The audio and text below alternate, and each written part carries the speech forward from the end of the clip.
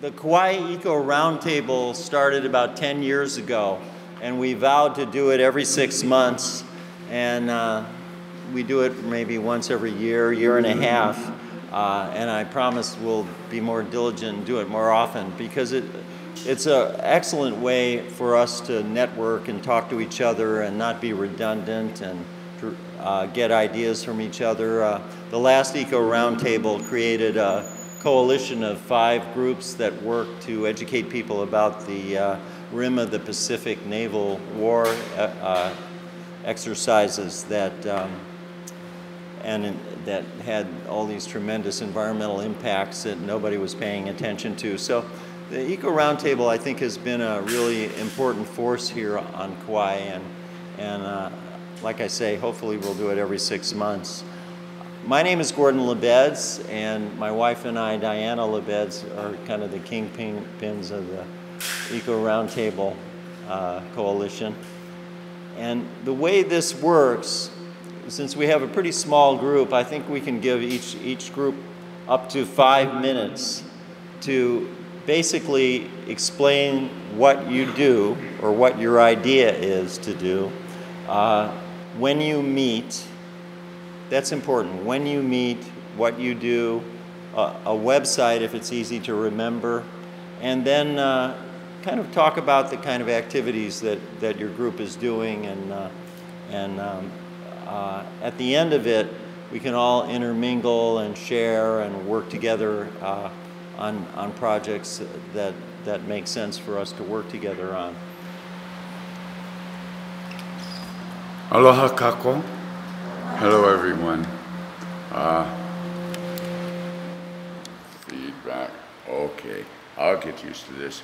Bear with me. Although most of you know me by my nom de guerre, Branch Harmony, my hereditary and legal name is Kalani Kumai Kamakauli Uli o Na'ali'i Hano Hano. That's why I use Branch Harmony. I'd like to just first begin with the puli, as is the tradition of our forefathers in this land. And this is a prayer to heal the land, I think appropriate.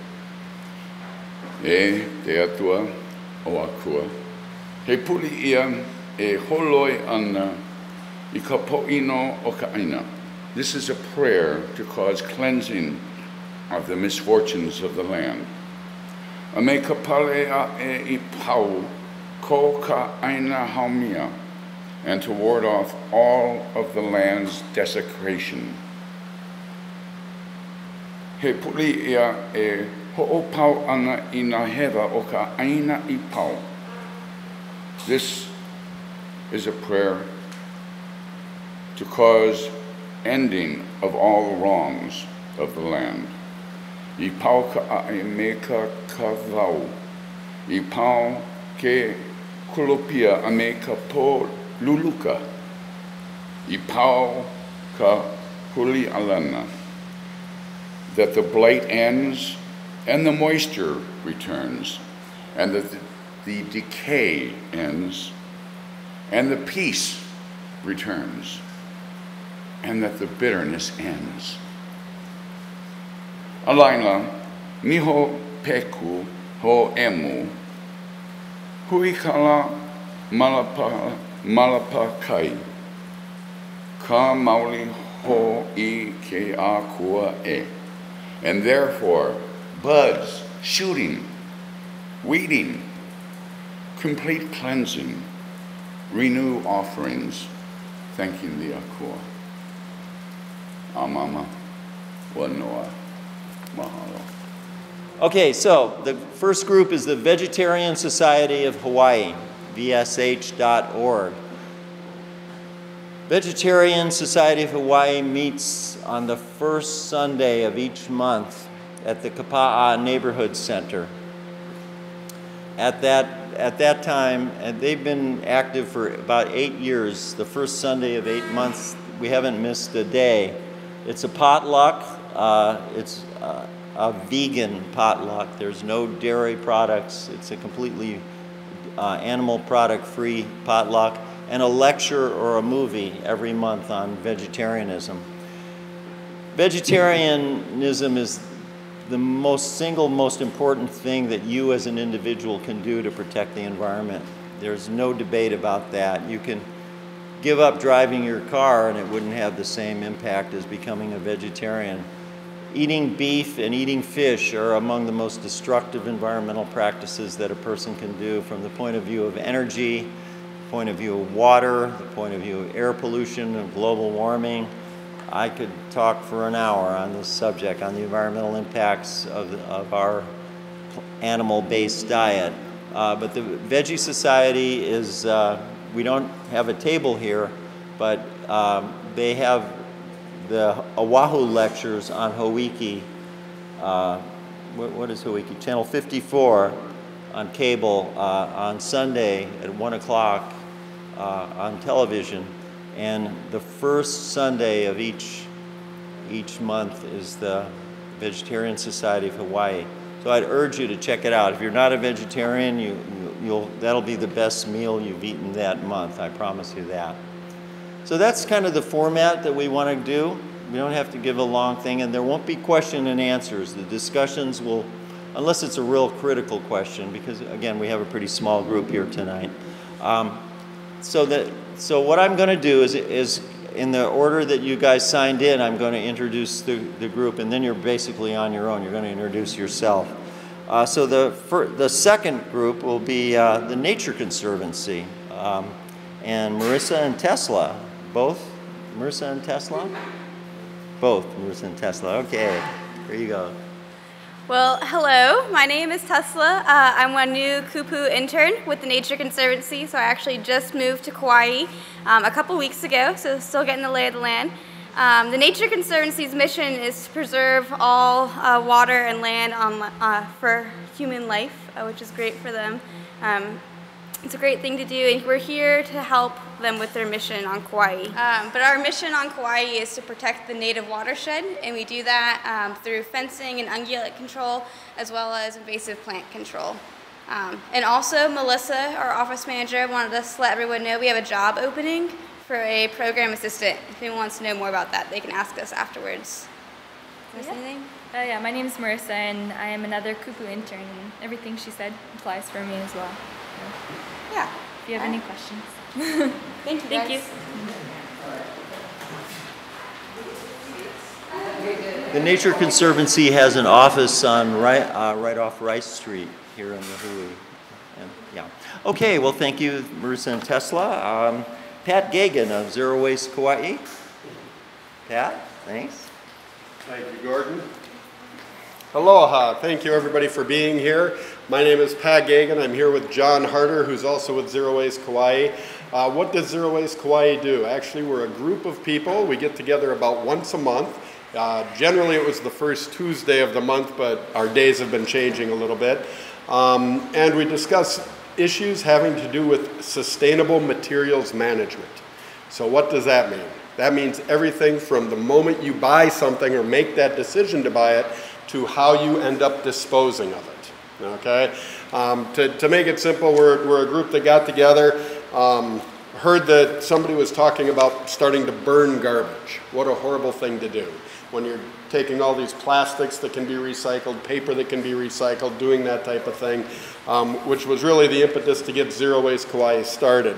Since then, we've done a lot. We really focus on education and advocacy for sustainable solutions. So who do we try to educate? Decision makers. We've sat down with most of the county council members, many of our state and our federal representatives, and let them know that, you know what, there are some very good ways to deal with these issues instead of continuing to bury them, to burn them, to do things like that. But I don't want you to think that zero waste is only focused on the end product, what you do after you've purchased something and done it. It really has to do with how you think and consumption. If you think about it, you know, one of the examples I like to give is a Happy Meal. You know, kids love them, right? They get a little toy. How long does that toy last? It's probably gone by the next day, if not the next hour, right? And too much of our society is like that. So what we really need to do is pay attention to what we're doing when we are buying things, buy things that are going to be sustainable, long-lasting, that can be repaired. Spend that extra money so that you don't have to buy 2 or 3 of them and just throw them away. and make sure you're only buying the things you need. Why not borrow things when you can? So zero waste encompasses all of that. A lot of what we've been focusing on is we've done events to try to teach people about composting, other ways that they can manage materials that they have at home, trying to get that stuff out of the landfill. Nobody likes a landfill. Landfills create some of the most greenhouse gases that we have. It's actually the second largest single contributor, large contributor on the island is our landfill to greenhouse gases. That's next to the energy you use. But now how much of the energy you use is to create stuff that you end up throwing away. Take a focus on that. And there's some resources in back, I'm just going to go over them. One is Zero Waste, a local solution to climate change. Things you can start doing today that will have an impact on climate change. Remember, how did we get here? All of us made decisions that started creating problems for the climate. Let's start making decisions that are going to create solutions for the problems we've created, one solution at a time. We've got information back there about us. We've been doing a lot of work with the county, promoting the good things that they're doing. If you have any questions about what to do with any of your solid waste, your recycling, any of your material management that you want to make sure you're disposing of correctly, the most environmentally friendly and usually cost-effective way, they can tell you that. One of the other things that we're focusing on right now is actually trying to get rid of styrofoam. If you think about it, what happens with styrofoam? You go get your plate lunch, you eat it once, and it's in the garbage. It can't be recycled, it can't be reused. I mean, there's nothing good for it. So we're trying to get green alternatives out there. So what we've got are some little business cards that say, hey chef, we love your food, but can you please put it on something that's not styrofoam, something healthier and friendlier to the environment. So if you're interested in zero waste, we do have a website at zerowastekauai.net. So zerowastekauai.net. Please feel free to go out there and visit. Otherwise, give myself, Pat Gagan, a call, or John Harder, and we'll be happy to talk with you. Today, you can sign up and back and get on our mailing list, and when we send something out, we'll contact you. So, thank you. Thanks, Pat. Branch Harmony, come on. I'm here as the acting Kaka'olelo, or spokesperson for the Ahamoku of Koloa. The Ahamoku Advisory Council formed back in, 2012, I believe, by July 9th, 2012. Act 288 establishes the Ahamoku Advisory Council within the DLNR. For Koloa, the Po'o, our representative for the Koloa Moku is Billy Kaohi Lauli'i right here. And I just serve as a spokesman for what we discuss on this and sharing. Billy's my classmate from 4th, 5th grade Koloa school days. The Ahamoku system is to provide advice on integrating Native Hawaiian resource management practices with Western practices in each moku to provide a comprehensive set of Native Hawaiian practices for natural resource management. I have this that I can share with people, but what I'd like to say about it is what we do is we're in the process of development of a regional-based sustainable resource management plan. I'll say it again.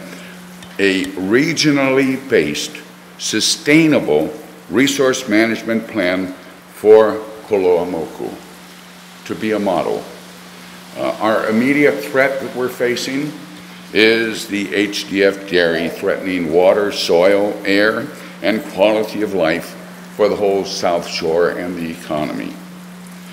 Other threats that we're trying to get a grasp on and identify and deal with is water diversions. We know now that there are 274 water diversions on the island of Kauai, only 2 of which are in compliance with reporting requirements. There is no enforcement by the Water Commission. We have to act within communities because of the climate change conditions affecting especially the Kona district. We have to reforest and regreen all our streams and get water quality back in there so that we can attract the rain. Water diversions, Waiopili Stream, Waiopili Heiau, the kalo beds in Mahaulipu, which sustain Aina. The word Aina doesn't mean earth. Honua is earth. Aina means arable soil, soil that you can grow food in. And the valley there has been arable soil, Aina, for growing kalo for many, many generations. I want to see orange trees and ulu, and we used to transport uala, a sweet potato, to the mainland. Drainage, flooding in the South Shore area because of the changes with the roadway, with the Waiahai, now with the village at Poipu they're talking about. All the drainage comes down into Manukalanipo Park and into the Heiau area, Kani'uoluma, and just collects there. And we have memories of people seeing 3 or 4 cars just floating down below Manukalanipo Park for days. We're interested in local ear restoration, restoring fish ponds. A fish pond down in Poipu, all the way to the Wahiava fish pond, where they took all the water out of the whole Ahupua'a. Koloa runs from the Wahiava ditch, including Makaweli Camp, where I spent the first 2 months of my life, to Kalaheo and all the way to Mahaulipu, and includes Hidden Valley, or Aveovale Nui. So the fish ponds, we meet seasonally more than when necessary. Our next meeting is the 24th of November at Koloa Neighborhood Center at 7 p.m.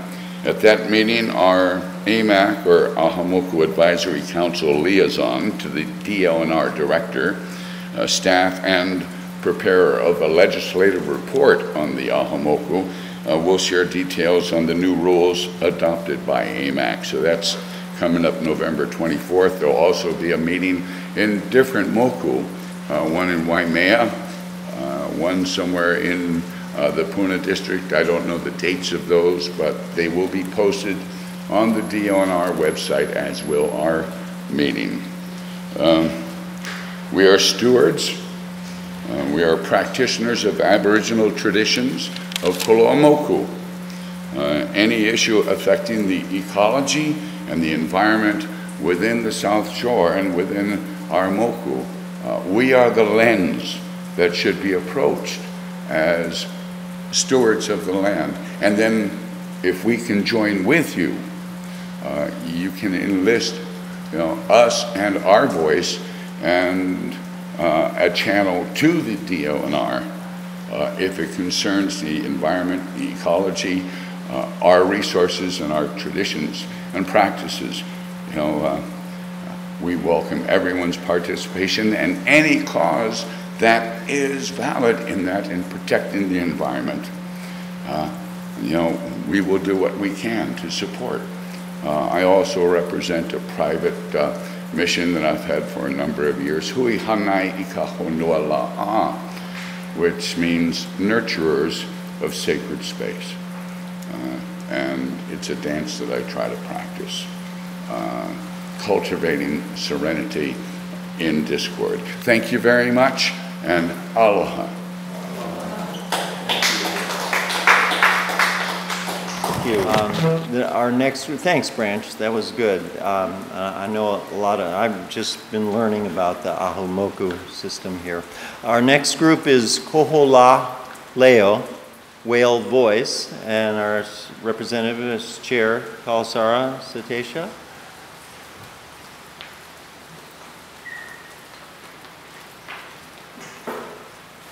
Hi, good evening. We are a nonprofit whale conservation organization working for better understanding and protection for the whales and their ocean home. We have public meetings every first and fourth Fridays, alternating between Kapa'a and Poipu. If you join our mailing list, we send out notices as to when and where our meetings are. Our main goal right now is to create a community-based stewardship coalition, starting with the Mahalapu area marine environment, by working together to renew its health and generate a thriving ecosystem for all users. If you're interested in joining us, please contact me. We also show free movies on the 4th Friday of every month in the Kapa'a Library. They're always ocean-based at 7 p.m. And in January, we have a Welcome the Whale ceremony down in Kapa'a off Kealia Point. And it's kind of a free flow. Everyone participates who wants to come and welcome the whales back to Hawaii. On Friday, November 6th, Sunday, November 8th, and Monday, November 16th, I will be giving talks about who whales are, their behaviors, who they are socially, the rituals they have, their intelligence, things like that.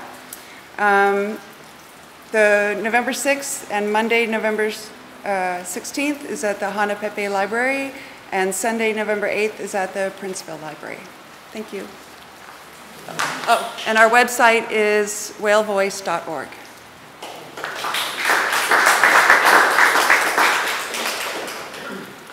Thanks, Kalasara. Okay, Patricia Wistinghausen. Oh, Hapa. Come. Hawaii Alliance for Progressive Action. So Hapa. Aloha, everybody. Great. So my name is Patricia Wistinghausen. I am with HAPA, so Hawaii Alliance for Progressive Action. Our mission is to catalyze community empowerment and systemic change towards valuing aina, environment, and people ahead of corporate profit. So the whole idea, of course, is to get the community involved, empowered, participate in your government, whether it's by voting, encouraging others to vote, writing to your legislature, submitting testimony, and so on. And then also a real big focus on environmental advocacy, which is why we were invited to be here today at the Eco Roundtable.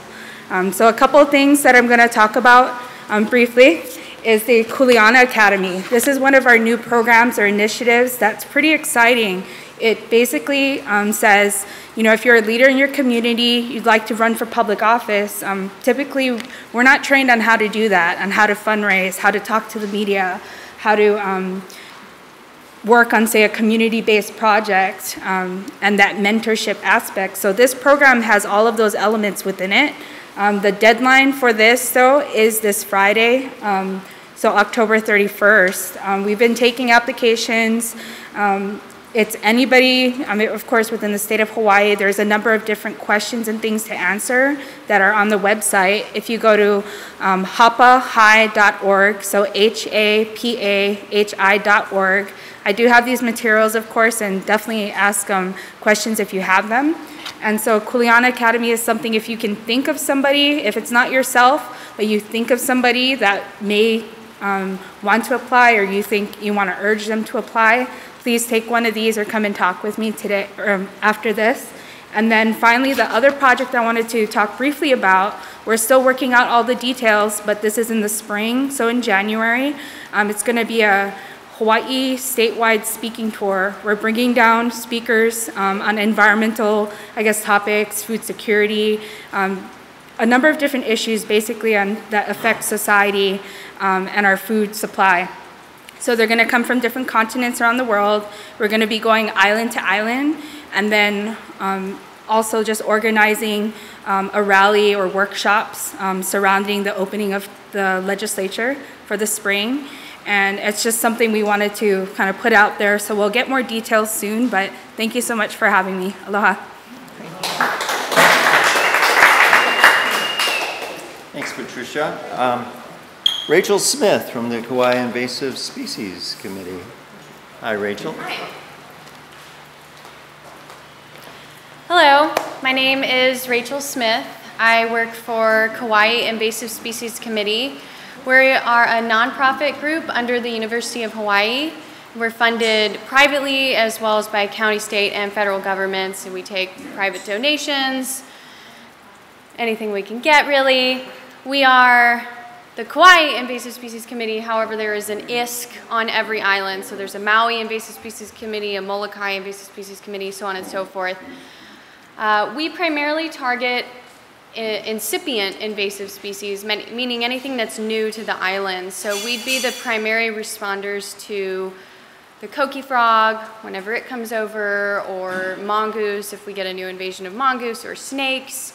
I'm sure some of you guys have heard of Myconia. It's a really bad invader. And Kauai, we have it on incipient levels and think we can eradicate it. So we only go after invasive species that can be eradicated. We're only funded to go after those. But we really look to the community and the public to help us kind of be our eyes and ears and look out for what's going on in the wild. You know, we all have a pretty active outdoor lifestyle living in Kauai. So we have all of our species, target species, listed on our website. It's kauaiisc.org. And I have magnets with our contact info and our website on the table back there by Zero Waste. So if you're out hiking or hunting or kayaking or camping, anything in the wild, we really look to the public to help us see what's going on out there. And if you see anything new or unusual, we would love for you to report it. So, for example, the little fire ant, I'm sure you guys have heard about it. It's kind of becoming a big deal on some of the other islands outside of Big Island now. Oahu and Maui are, unfortunately, they're finding quite a few infestations. And here we have it down to undetectable levels. And so we think we're going to officially eradicate it. It's only on one remote location on the North Shore and a private residence. However, there is widespread tropical fire ant and other fire ants here on the island. So we wouldn't target those. But if you were to ever find the little fire ant anywhere else on the island, we would want to know about it. If you hear a coqui frog, we definitely want to know about it. And we work a lot with HDOA. We're kind of an organization that bridges the gaps between other organizations. We like to partner with whoever we can.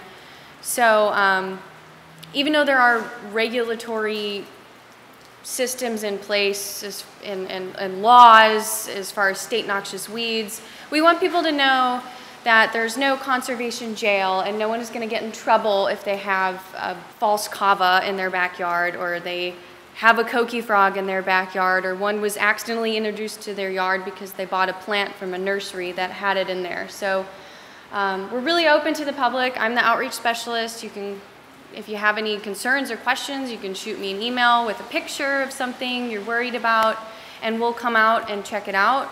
We remove any of our target species for free. So that's less yard work for you. So I have some other brochures and pens, and our email list is back there if you're interested.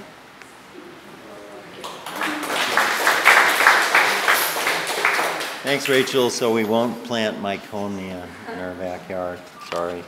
Okay, our next group, Jean Souza from the Hawaiian Humpback Whale National Marine Sanctuary. Hi, Jean. Good evening. Nice to see all of you. I'm with the Hawaiian Islands Humpback Whale National Marine Sanctuary. My name is Jean Souza. I'm the Kauai Programs Coordinator. And this is Ann Walton, our Planning and Policy Advisor. We both live here on Kauai. We have a number of different programs focused on education, outreach, research, whale protection, and community engagement. Our primary volunteer program starts recruitment in December with the Sanctuary Ocean Count, which is a shore-based count and monitoring of humpback whales around Kauai and on other islands. And we go through, we offer a training program with that, and encourage those of you that are interested in humpback whales and want to understand them more to sign up with me, and I can send you an email when the recruitment is open to the public in December. We have a Sanctuary Advisory Council statewide consisting of 50+ members, and actually we have a Sanctuary Advisory Council member here in the audience. It just so happens that on Kauai we have a total of 5 members currently, and we're going to be going through a major recruitment for vacancies in November. And the Sanctuary Advisory Council is made up of agency representatives. We have geographic representation, so we have representatives from Kauai, and we have subject matter experts and citizens. So if you're interested in that, let me know. We will be starting a new program in January with 3 other partners. And this program is an education program focused on the ahupua'a on the North Shore. And we will be offering for free to middle school students a field-based experience for about 9 months, starting in January. So it's going to be a whole lot of things, such as Hawaiian culture, weather, geology, ahupua'a, watersheds, streams, ocean, rivers, all of that kind of stuff. We're going to cover that. So that's an exciting new project that we are partners with 3 others to provide to the community. And I'd like to mention that this Thursday at Lihue Library, our researcher, Ed Lyman, who also is the coordinator for the humpback whale or large whale entanglement response program, will be giving a free public lecture at Lihue Library at 10 a.m. So please join us. Our website is hawaiihumpbackwhale.noaa.gov. We're a federal program with a state co-management relationship. So your federal tax dollars pay for the program, and we have a bunch of volunteers, so hope you can be involved. Thank you. Thanks, Jean. And our next group is GMO-free Kauai, Jerry DiPetro, and Hawaii Seed, which is the umbrella group, right, of GMO-free. Yeah, come on, Jerry. Aloha, family and friends. I'm Jerry DiPietro. I'm a volunteer with GMO Free Kauai and the president of Hawaii Seed. Hawaii Seed is our statewide nonprofit that helps to umbrella the GMO free groups on each island. Our mission is mostly to educate ourselves and others about the concerns and environmental degradation of GMO test fields and pesticide use at this high-end experimental level that we have on our islands and pretty much across the state. We've had a really great year as far as a lot of outreach at the county fair, outreach on KKCR, and bringing speakers to the island. We just wrapped up a statewide tour with Judy Carmen from Australia and Stephanie Seneff, talking a lot about glyphosate. I'm sure most of you have heard the recent news articles about glyphosate Roundup being categorized now as a probable carcinogenic. So, you know, I'm so proud of Kauai. Everyone here in the room and beyond, we have so many volunteers on this island. You guys wake up passionate and work long, hard days consistently for a multitude of causes. And one of the exciting things I think I've seen in this year, all of us probably have, is the joining, the hui of huis. Last year at the opening of the ledge, even the media reported about seeing the GMO-free groups and the Aole TMT, people standing up for good use of the farmlands, all joining together. And we have created a very powerful voting bloc.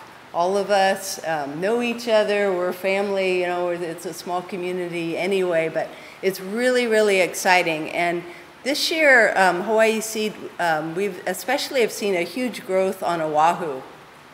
You know, they've the largest population. They've been the hardest to organize, you know, over this last decade. But we now have a great parents group forming around on the North Shore because their elementary school, much like our Waimea Canyon Middle School, is adjacent to experimental field crops. So the North Shore Ohana has now become very vocal. We've had the Aloha Aina Unity Project putting on these large marches. We've done down through Waikiki, about 10,000 people. Just did Maui through Lahaina with a few thousand people for sure. And we'll be looking forward to a march on Kauai as well in the coming months.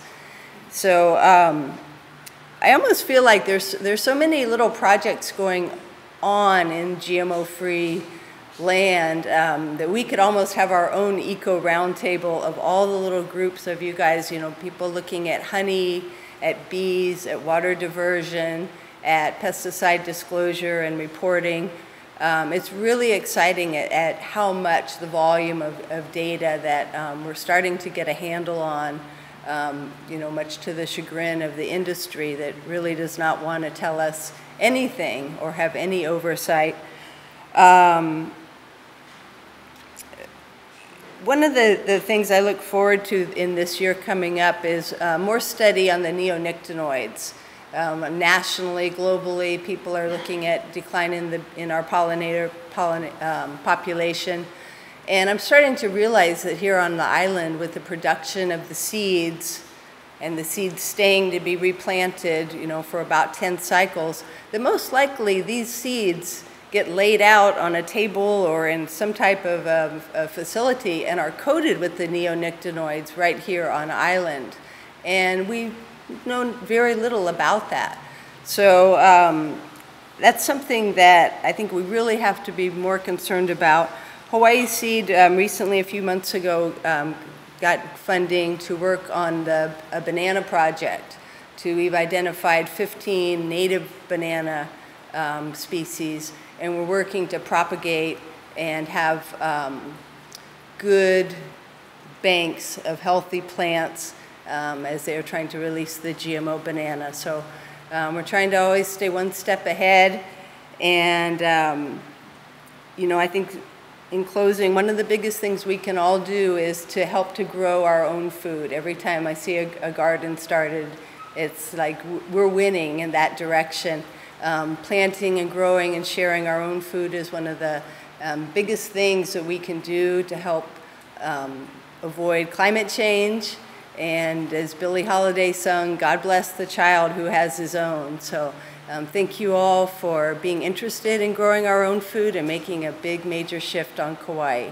And thank you for all your work. Aloha. Thanks, Jerry. The next group is Friends of Maha'ulepu. Bridget Hammerquist. Bridget.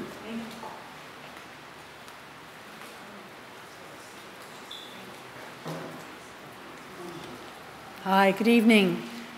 As Gordon said, my name is Bridget Hammerquist, and I'm here with several other members of Friends of Maha'ulepu.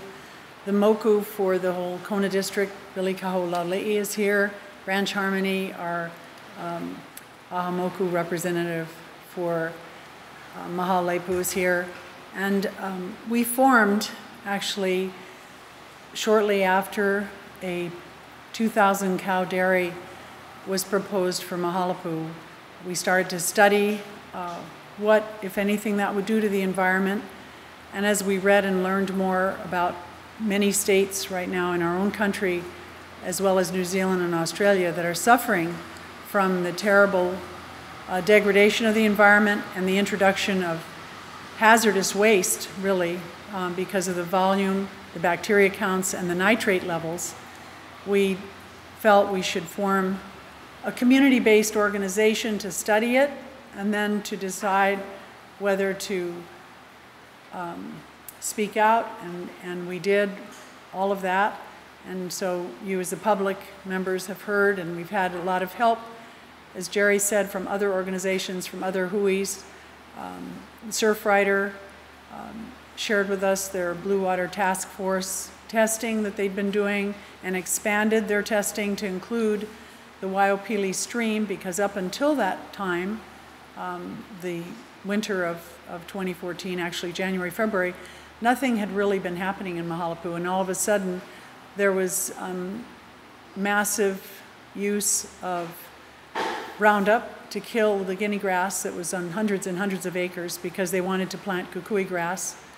And then there was plowing of fields and moving of dirt, all without a NPDES permit, despite the state's actual recommendation that they get one. And then finally the state came out January 16th of 2015 and told them to get one. They still don't have one. And they've been, in their statements in the public, they've been digging test wells, preparing pastures, planting grasses, moving earth, putting up fencing, and they don't think that counts. And we know, we've talked with contractors here on island who say they aren't able to drill any wells without an NPDES permit. So the group doing it is Hawaii Dairy Farms. They're funded and supported by Ulupono Initiative. The Ulupono Initiative has a philanthropic side, and it has a commercial investment side, capital investment side.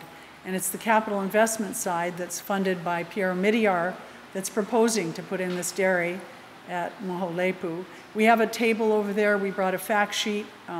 We also brought with us a binder of materials that was recently presented to Governor Ige as we sent out the dairies planned to experts on the mainland. And they were dairy scientists and people that had spent all their careers in dairy work.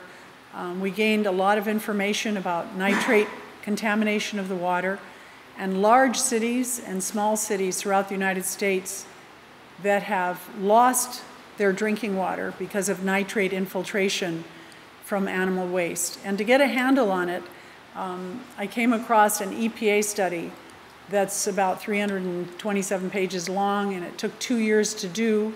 It was released the end of 2012, and they did some very scientific, prolonged work to try to get a handle on how does cow waste compare to human waste. And what they said was that 2,000 dairy cows produce daily waste that's the equivalent to a city of 328,000 people. So you have to picture 328,000 people leaving untreated waste in Mahalapu Valley, and you'll have an idea of what 2,000 dairy cows are going to do. But 2,000 dairy cows will produce 300,000 pounds of fresh manure daily, and they'll produce 20,000 gallons of urine daily. Each cow will consume 50 gallons of water daily.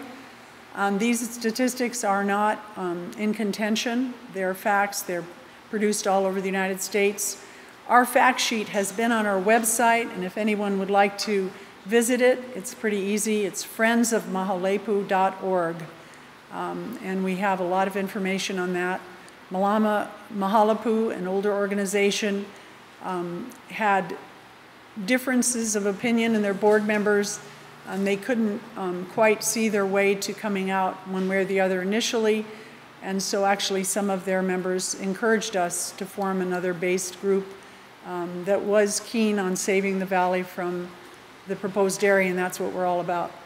We also have some materials that were prepared actually by the Natural Resource Conservation Service, which is an arm of the United States Department of Agriculture, and the USDA, NRCS office on Oahu, did a custom soil resource report at the request of the people that were wanting a dairy in Mahalapu.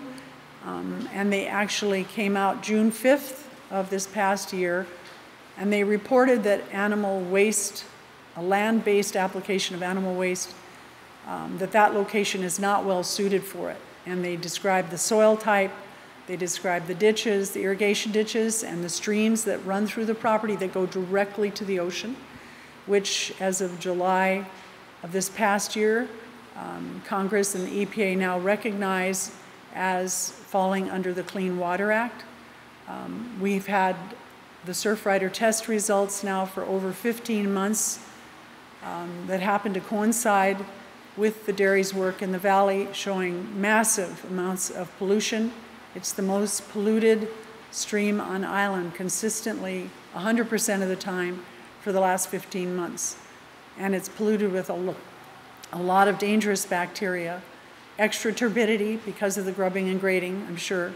But it is really a potential disaster that it'll affect not only Mahaulepu Beach, the entire South Shore where the currents carry the waste, but it will ultimately impact the island. We have a great, he was an industrial entomologist. I didn't know there were such things, but he's basically an expert who worked in dairy in the mainland, and he actually did his master's thesis on the fly. And the biting flies that are already in the state of Hawaii will be one of the biggest problems for the public. They have a 4-mile easy flight plan that they take, and they breed in the millions in cow waste. They love manure. They love cow patties to breed in. So these biting flies will be a real plague for the island and for our visitors. And so Carlos White actually got involved and encouraged me to do more. There were 2 or 3 men in the community that kept calling and saying, you need to get this, you need to get that. So we've had a lot of great help. And he wrote a letter directly to Mayor Carvalho asking that he seriously consider relocating it. It's not a great location. Recently, you've probably seen some letters to the editor from people that have long been established on the island. So I thank you for your interest and welcome you to the table, and come up to any of us if you have any questions afterward. Thank you. Thank you, Bridget. Oh, well, why don't you do that now? We're on Mahaulepu. Might as well go for it.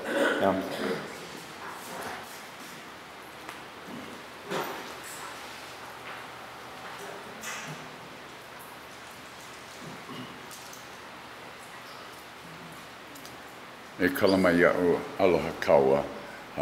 I just want to take a moment to speak on behalf of Lama Mahaulepu and some of the differences. Malama Mahaulepu was initially formed by some cousins of mine in Koloa, along with David Chang and the Wong sisters, who were classmates of mine as well. Back in 75, 76, and they successfully kept a major development from happening at Mahaulepu. These were KCC students, young students banded together, and they proved that it could be done. It was followed by native rights groups dealing with the quarry, dealing with access to the quarry, dealing with the land award plots and the kuleanas. In 1986, David Chang, dear departed friend, and Linda O'Shearl formed a Ohana Mahaulepu group to keep it going, anticipating, in a proactive way, anticipating threats and dangers to the area which they knew. Now here's part of the thing is, they didn't just get this idea on their own in 76. They listened to Larry Wong. They listened to their mom, who was Kapuni Ai, a relative of mine. They listened to the elders gripe and say quiet things in the community about that isn't right to do something there. Because the lore and the knowledge and the traditions for generations have been that it's a mausoleum of cultural ancestral bones. People didn't go there without a purpose. It also is a repository of cultural resources. Our ancestors knew that anything that happened water-wise, Mahaulepu, Kipukai, it comes right around down to Poipu and to Kukui'ula. So the health of Mahaulepu is integral to the health of the South Shore community. David and folks knew this in a Western way. They learned this as students, and they fought to preserve it as open space and as a repository of cultural resources and an open recreational area for folks. In 2000, the Sierra Club gave a grant. We were able to hire Beryl Blake, and she has served.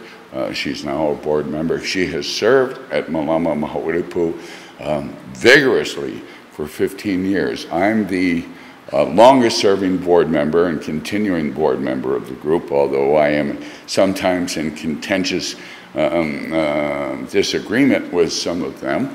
I am personally committed to Mahualipu because it is my heritage. But the group Malama Mahualipu, their focus is on the whole area, all the threats and involvements. They've been working, trying to get some accord with the landowners, some agreements with the county to educate people, to assess and to get national parks, get Senator Inouye and other folks involved. They recognized that the dairy project is a single major threat to the whole area, and they encourage Friends of Mahualipu to develop their resources towards a single-pointed resistance to that project. I'm working with Friends of Mahualipu. I'm working with Malama Mahualipu. I'm working with Surf Rider. I'm working with any group who is willing to engage to help to protect this fragile environment and to nurture our resources. Aloha mahalo. Thanks, Branch. And okay, Wilkie and Patrick have a project they want to introduce. Wilkie McLaren and Patrick Cohn.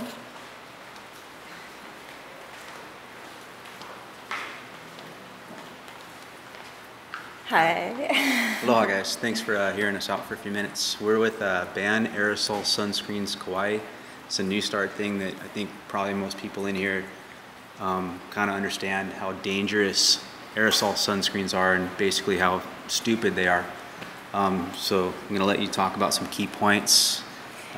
So we're just getting started, but it's been years that this has been bothering me, probably a lot of you too, who don't love the summer anymore, where you used to be able to go to the beach and not have to inhale toxic, atomized chemicals into your lungs and swim in them.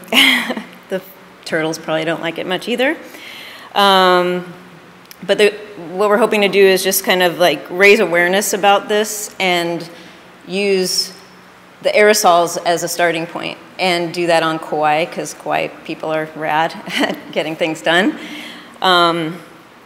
So you might have seen that article recently, the last 5 days, that started making its way around. Has anyone not read it, about oxybenzone? I'm going to just read a little bit about it. So for years, scientists have warned that sunscreen is killing the world's coral reefs. Now a new study confirms those concerns, revealing that the chemical oxybenzone found in more than 3,500 sunscreen products worldwide can be harmful in concentrations as small as 62 parts per trillion, the equivalent of a single drop of water in a 6.5 Olympic-sized swimming pool. The use of oxybenzone-containing products needs to be seriously deliberated in islands and areas where coral reef conservation is a critical issue. This is by the lead author, Dr. Craig Downs, and I can't even pronounce the name, Hereticus Environmental Laboratory, I guess I pronounced it fine, Clifford, Virginia, but he actually graduated at University of Hawaii, Manoa.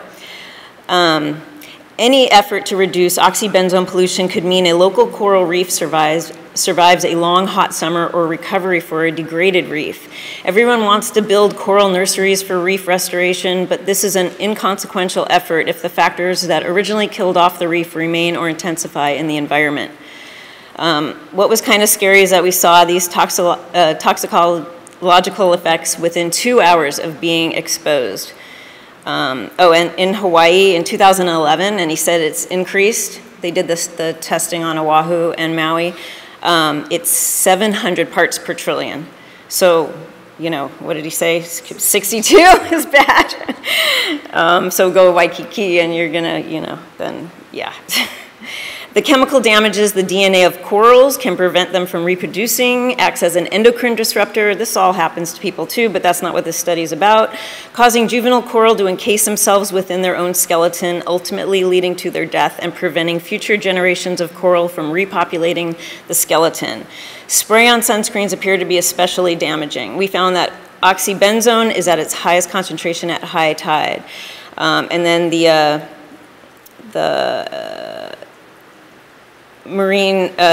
University of Hawaii at Hilo Department of Marine Science Associate Professor Misaki Takabayashi said that the results are sobering, but steps can be taken to prevent further damage to Hawaii's coral reefs.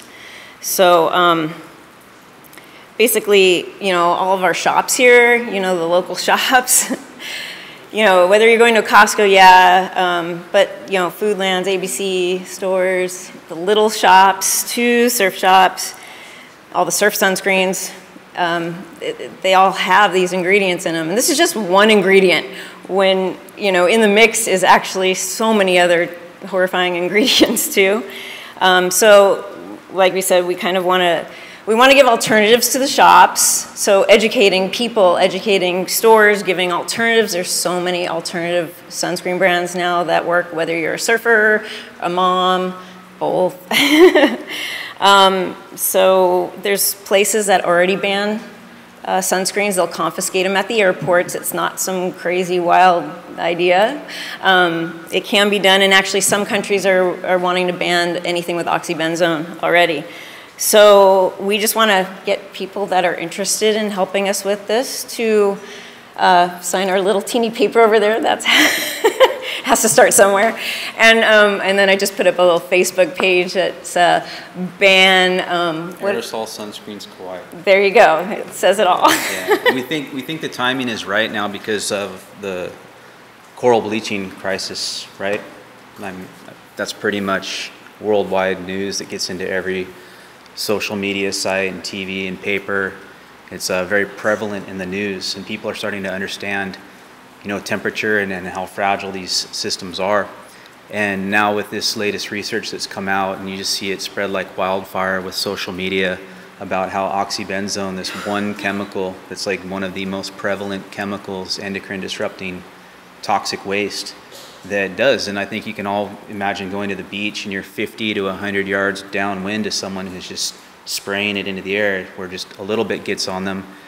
I mean, the other day I was surfing about 300 yards offshore in Ini, and it was a no wind day and I could smell it. And I'm pretty good with distance, you know, and that's he does everything by football fields every day, you know, and that's where I go surf way far away so I can stay away from that kind of garbage. Consumer Reports last year said never, ever, ever spray an aerosol sunscreen on a child. Yeah. And they recommend that you actually take the aerosol and spray it in your hand, because that makes a lot of sense, and then rub it on. Yeah. So we think the timing is right, and basically why we're here is just to kind of get it out there, and because this is a meeting of minds where people have a lot of you know, experience with the local legislature, and I've tried to contact 2 different council members in the last couple months who kind of blew me off about, you know, maybe they're not allowed to give advice to someone like me about how to get a bill passed. So starting a petition. What we do in our day jobs, we are in the community every day, and like myself personally, I speak, in all honesty, when I go to work, to about 500 to 600 people per day in a marine-related environment. I manage a surf shop. I won't leave that out of here, but I talk to people, rent snorkel gear, surf lessons. We talk about it every day. There's a constant influx in tourism. I don't know the numbers of people, how many people come to Kauai, but number one reason why they come here has got to be the ocean. And people come here and they go to Foodland and you see a whole wall of copper tone and banana boat. You go to Costco and you can get a vat of stuff. And there are a lot of great products that can be offered, education. And you can get on your soapbox in your job or come to a place like this and talk all you want. But we think that the best thing to do now is actually make it hopefully a county ordinance where you cannot use aerosol sunscreens to start with. So who, if anyone I don't need to breathe knows it. how to do that, and Yeah, we also need help. how did they ban smoking, you know, on all the beaches? You know, no, well, the questions will be afterwards. Oh, later. Yeah. I came in later, sorry. Yeah, we're not going to have group questions. You talk to them individually. Although this sounds like you should speak to Carl Berg and make this a project in the Surfrider Foundation. Carl Berg is the chair of the Kauai chapter of the Surfrider Foundation. Carl?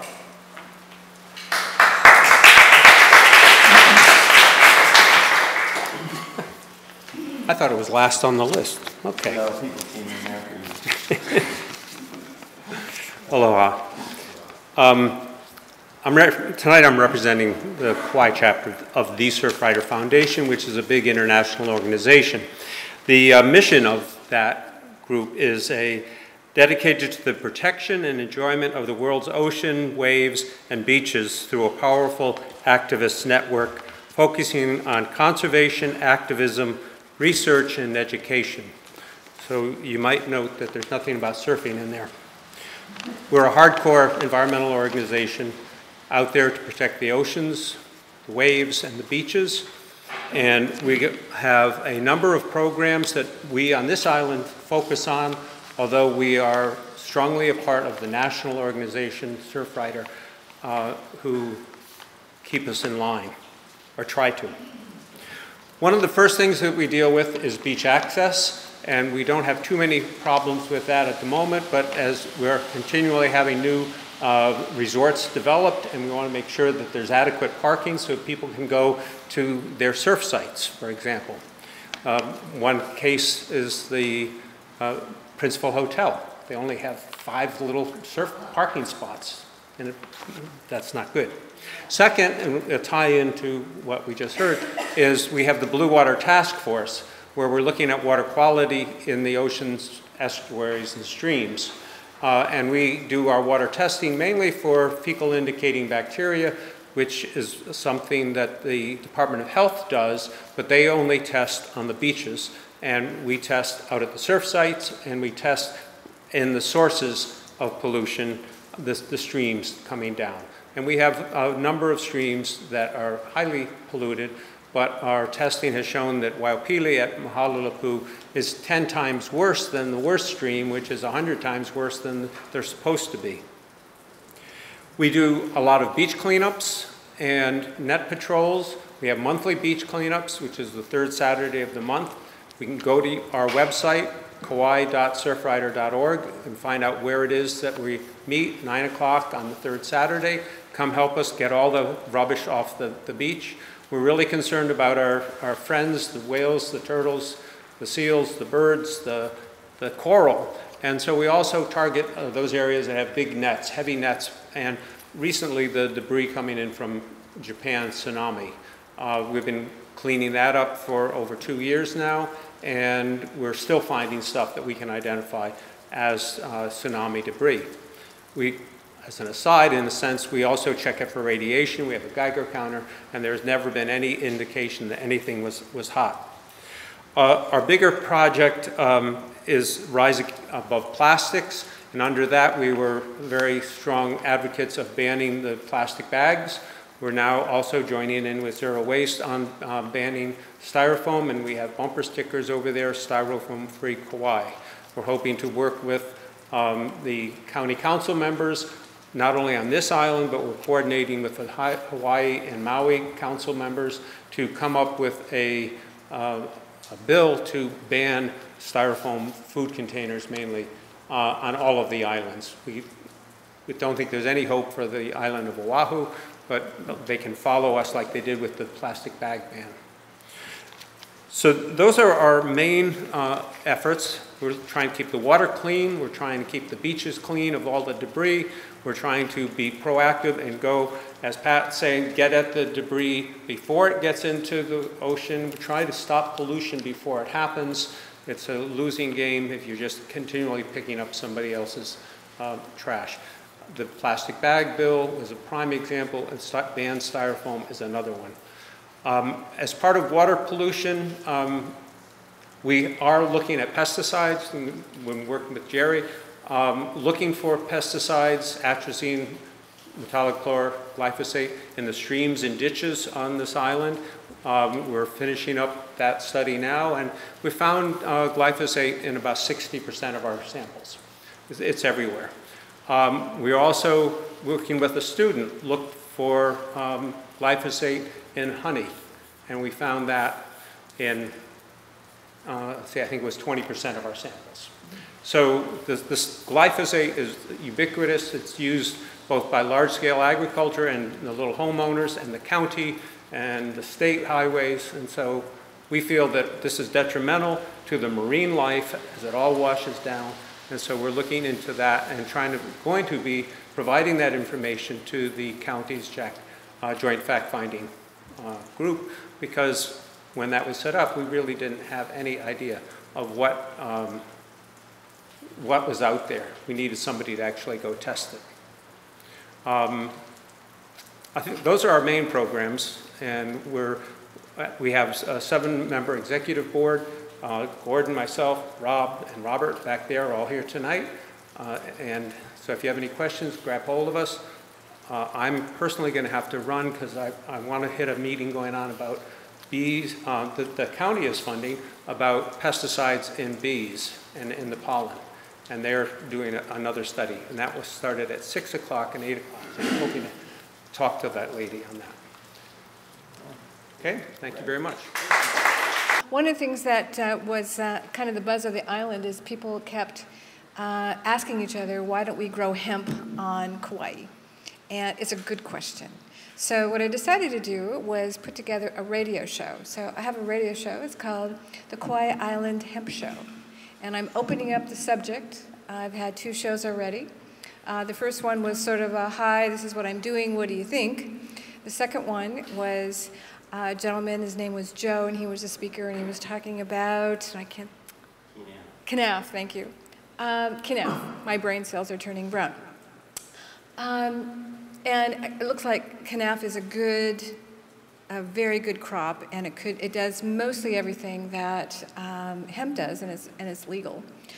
So one of the things that came to me was that we have some things growing on the island that are not very healthy for the land, the water, the people, et cetera, the bees, et cetera. And it would be nice if we could grow another crop, and it would be nice if we had that crop that could provide cottage industries for the people who actually live here. So I'd like to sort of open that up as some thoughts. As I understand it, here we are, and we keep doing, as a culture, as a society, we keep doing the same things over and over and over that are harmful to ourselves and the future generations. And it's time we stop. And I think this is a good place to take a look at it and maybe make some changes. If we don't change and we keep going down the same road, as my friend Don May used to say, if we keep going down that road, we're going to get there. And there is not pleasant, especially for future generations.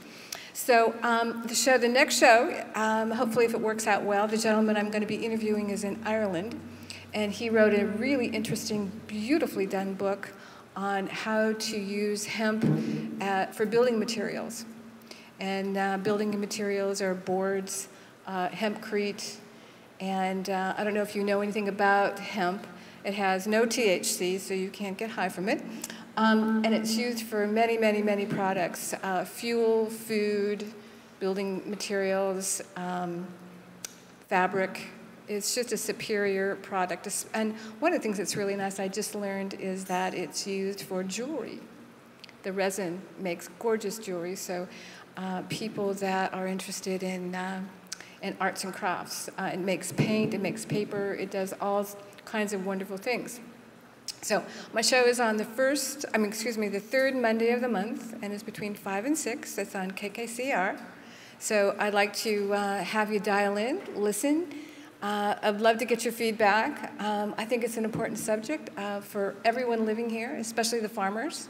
And I think that one of my goals is to form an organization. And so if hemp does become legal, that we make sure that it benefits everyone, especially the people who live on this island. I would hate to see another one of those crops that very few people make all the money and it gets sent and the product gets exported. So we have an opportunity here to make some changes, and I'd like to explore that. I went to the Kentucky Hemp Conference and I learned a lot, and one of the things that I learned was hemp does not like clay soil, and hemp does not like to get its feet wet. So we have some, if we decide to grow hemp here, we have some challenges, and it looks like those challenges can be overcome by different strains and so forth, but we have a lot of homework to do, we have a lot of talking to do, we have a lot of meetings that need to happen, and the communities need to come together and come up with some solutions to our future. So my motto is, let's have a better future, let's grow one. So anyway, thank you very much.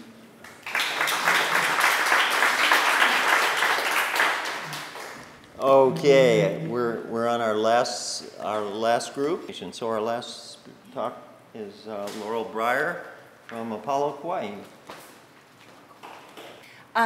We started 11 years ago. We're an advocacy and education group for alternative energies on Kauai, looking at socially responsible, environmentally responsible alternatives to fossil fuel, efficiency, conservation, because we're concerned about greenhouse gases and climate change, the greatest crises that humankind will ever face.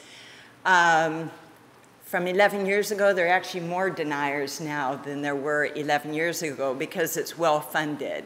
And it's well funded by the fossil fuel industry and other invested interests. But there's also now this moral crusade with the churches and such, raising consciousness about what else the great inequities that climate change is causing to the poorest of the poor, the people who have the least to do with causing it. So what Apollo Kauai, we actually have some very dynamic things coming up right now too, because although now, if we had really responded to it when we knew about it 30, 25 years ago, it would be a different game. But now there's there's no really non-radical options left. But what that gives us is an opportunity to change it all up and to look at the bigger picture and to look at our unbridled consumerism, our addiction to fossil fuel, the things that the corporate greed, the deregulation of trade, the things that have really put this in fast speed, pushed this so much. It's happening so rapidly and it's self-reinforcing. Actually, I think people know that the Paris climate talks are coming up. We don't have a lot of hope for what's going to come out of that for our government, just because it's going to have to be ratified and it's become such a partisan issue. But that's why it's an opportunity for people to really take it back. And there's going to be a huge global day of action. Write this on your calendar on the 29th of November.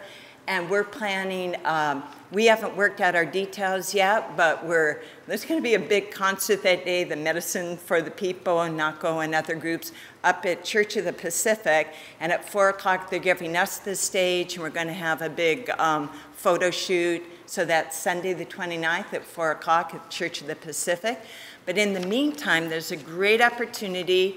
We're partnering with Kauai Community College, and we're going to be showing the movie This Changes Everything, Naomi Klein's book, that actually gives the hope of how we can rethink how we live and do things differently to really deal with climate change. So we're going to have 2 showings. The first showing is going to be on Saturday, November 14th. The second showing, this is at KCC Cafeteria, will be on Sunday, November 20th. So those are big things that are happening. Our group is now, we have action groups. There's 4 action groups. One is transportation, the bus.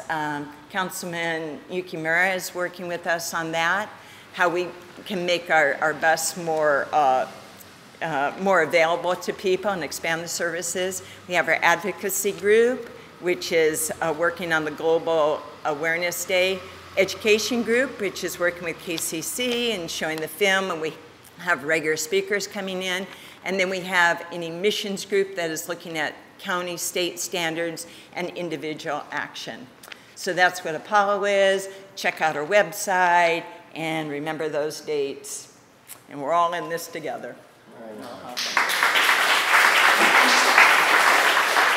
All right, so that's it for tonight. Thanks everybody for coming. And again, don't rush out the door. Talk to each other. That's the whole purpose of this meeting. And we'll try to do this at least twice a year. Thanks.